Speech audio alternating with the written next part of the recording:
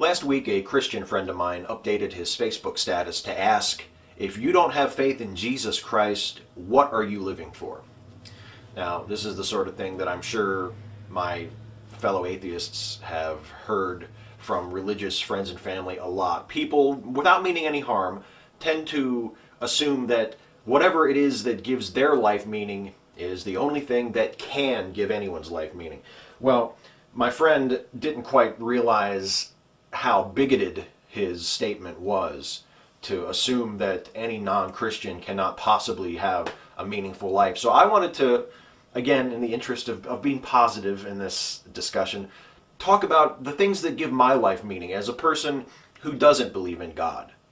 There are things that make life matter, that make you want to get up in the morning, that make you want to go places and do things, that make you want, in my case, to write and to create and to talk and to make these videos that not many people will see, but that still matter to me. And they have nothing to do with God, with religion, with any sort of supernatural belief or faith position or claims of knowledge that I cannot possibly have. And they probably have nothing to do with things that you care about, because meaning is tailored to individuals. The things that make my life really, really great and really meaningful and really worthwhile to me may mean absolutely nothing to you, whether you're an atheist or a Christian or a Muslim or a Jew or whatever. That's part of this, the basic nature of human existence, is that it's all experienced subjectively. And whether I believe in Christ or not, it doesn't change the ability for me to derive great meaning and great pleasure from my life. I live every day for my wife, who I love, for my cat, who's sitting on the floor right there. You can't see her. She's not fucking anything up at the moment, so I'm thankful for that to her. I live to be with my friends, to work with my good friends at Neon Reel Entertainment, and to continue to write and produce independent film. I live to engage, to have discussions, to talk about religion and to talk about Christianity and atheism, to talk about politics, to write about all this stuff on my blog and on other outlets that I'm very fortunate enough to have. To get to know people on YouTube and over the internet. You know, these great, wonderful people that I've met over the last, especially over the last year, people like the Felt Begone and like Precambrian Lullaby and like the great Jim Howard, the inventor of the blog, who watches this stupid stuff that I do. These great people, and to watch people who I haven't had a chance to interact with personally as much, but who I've seen their work and really admire, like Dick Coughlin and The True Puka and Dark Matter and all these, and The Thinking Atheist, and all of these things that may be completely meaningless to a Christian, especially a Christian who isn't interested in this conversation, but give my life a great deal of purpose and a great deal of meaning. And just in a more general sense, I just want to see what happens. Think of the era that we live in. We're on the leading edge of technology, of discovery. I was an astronomy nut from the time that I was small enough that I'm actually below the frame line. I mean, since I was 4 or 5 years old, my mother gave me an astronomy book and I was hooked instantly. And since that time, in the 25 years or so that have gone by since, that much time relative to the age of the earth, relative to the age of the universe, we have discovered so many things that I never would have imagined. When I was a little boy, there were 9 planets. There were 9 planets, and they were all orbiting our star, the sun. Now, there are 8 proper planets orbiting the sun. There are thousands of other objects that don't qualify as planets, that are comets, that are asteroids, that are dwarf planets, that are other kinds of objects that we didn't even know about when I was a kid. When I was a kid. Things that when my parents and grandparents were children, we could have never even fathomed were out there. There are hundreds, perhaps thousands, pending their confirmation of the discoveries, of planets orbiting other stars, orbiting stars out there in the universe that we never knew were there before. And all of those discoveries, the recent discoveries of planets orbiting other stars, they're all based on observations of just particular pieces of the sky. There's that beautiful Hubble Space Telescope photograph, the ultra deep field with all of those galaxies. Every object that you see in the picture is a galaxy. Every single speck of color, every point of light that looks like a star or a smudge is a galaxy of hundreds of billions of stars. And that photograph was taken of that much of the sky. Just a few degrees of the visible sky. That's how full the universe is of stuff. And that's how much that we've learned just in the last couple of years. Does that give my life meaning? Absolutely. I want to see what happens. I want to know what else there is out there. I want to see what else we discover. I want to make it. I hope I live long enough. I'm not always very optimistic about our manned space program. I hope I live long enough to see somebody, anybody, step foot on the surface of another planet. I would love to see someone walk on Mars. I don't care if they're an American. I don't care if they're Chinese. I don't care if they're Russian. I don't care what they are. Nationality is irrelevant. I want to see a human being walk on Mars. And that hope, that expectation gives my life a great deal of meaning.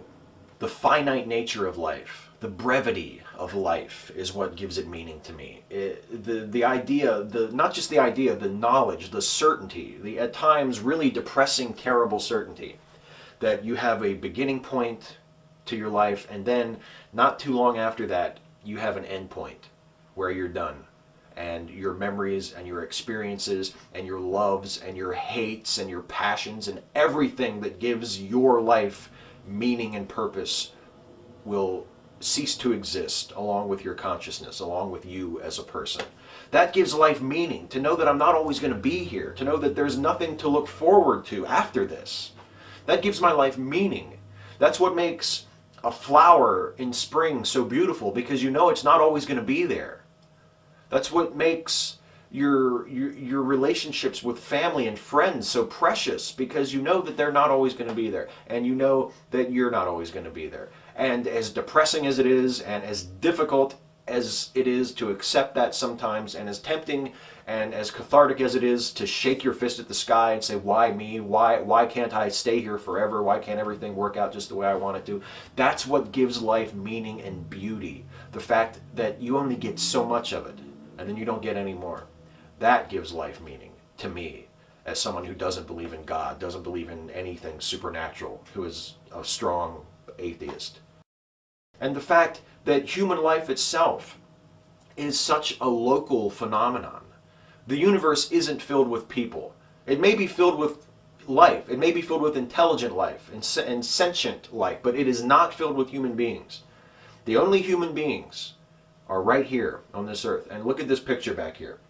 This is a picture, I'm sure we've all seen this picture before. This is the famous pale blue dot photograph taken by one of the Voyager spacecraft as it exited, or was on its way to exiting the solar system.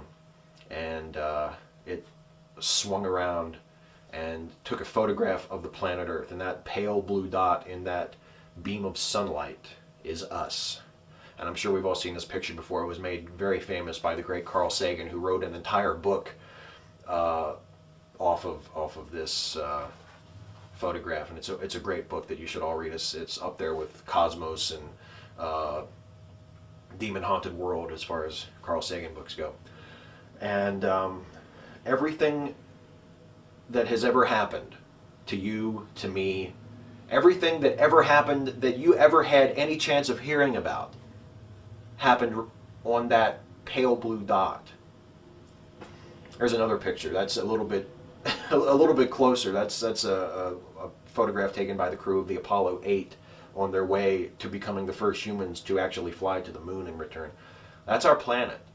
That's our home. That's Earth. That's the only place in the entire universe, as old and as vast as it is, that you will find human beings. And every human being that has ever lived, no matter how important or how anonymous, has lived on that world. Everything, every event that has ever transpired that could possibly have any meaning to you or I has taken place on that blue orb. The Apollo moon landing, the astronauts that landed on the moon, took off from that planet. All of the founders of all of the religions all over the world, the ones that actually existed and the ones that were mythical, either existed or are said to have existed on that planet. Every horrible thing that ever happened, every tsunami, every terrorist attack happened on that planet. Every birth, every death, the time that I stood watching my grandfather gasp for air in the hospital a few hours before he died, and then I leaned over on the bed and kissed him on the forehead before I left, the last time I ever saw him alive, that was on that planet. Everything that ever happened to you that meant shit to you, every person who you ever cared about, right there. I can put my hand over it. That's how tiny it is. That's how precious it is. Does that give my life meaning? I should damn well hope so. Does it give your life meaning? I don't know. Maybe Jesus gives your life meaning. Maybe following the teachings of Muhammad gives your life meaning. It's not for me to judge whether or not the things that give your life meaning are worthwhile. Just like it's not for my Christian buddy to judge whether or not my life can truly have meaning, because the things that are important to me are not the same things that are important to him. What gives your life meaning is what gives your life meaning. And I can say for myself, as an atheist, as an American, as a human being, the things I've just rambled on about for the last couple of minutes are what give my life meaning. My wife, my family, my friends, my life itself, my too short existence in this amazing universe, on this amazing planet.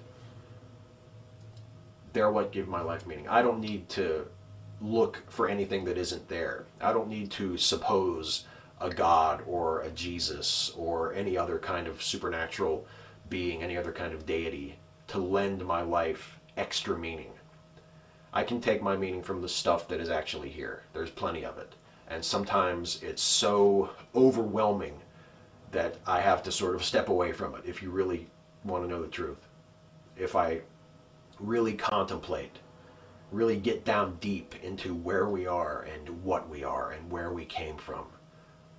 It's the sort of thing that no religion on the earth can even brush up against.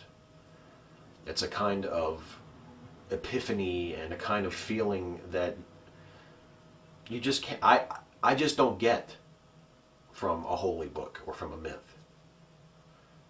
But if you do, more power to you. I'm not going to stand here and tell you that your life is meaningless if you follow Jesus. If that's your thing, go be happy. Follow Jesus. But please, as a favor to me, as your friend, as someone who wants to be friendly to you, please let's not assume that because my beliefs are different than your beliefs, that my life is meaningless. I may think that your religion is bullshit, and I do. Make no mistake about that. But I would never claim that because I think your religion is bullshit, that it can't possibly have any meaning to you. Obviously it does. Just like everything I just talked about has a great deal of meaning to me.